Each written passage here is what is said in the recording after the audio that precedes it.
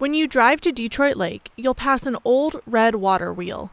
Chances are you've seen the local landmark that has sat along Highway 22 for decades. It's been here forever. It's an iconic structure, and it's been here certainly as long as I have. It was built in 1984 to replace a wooden wheel at the same location. The original purpose, just a roadside attraction. People are always stopping by to take pictures of it. A lot of them say they've driven by all the time and never saw it. So it's a new discovery for them.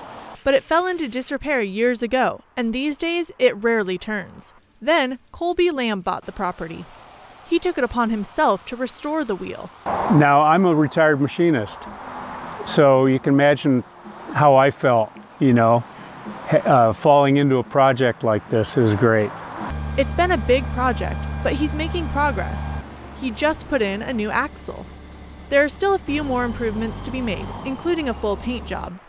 In the meantime, Colby is enjoying the journey and the joy the wheel brings others.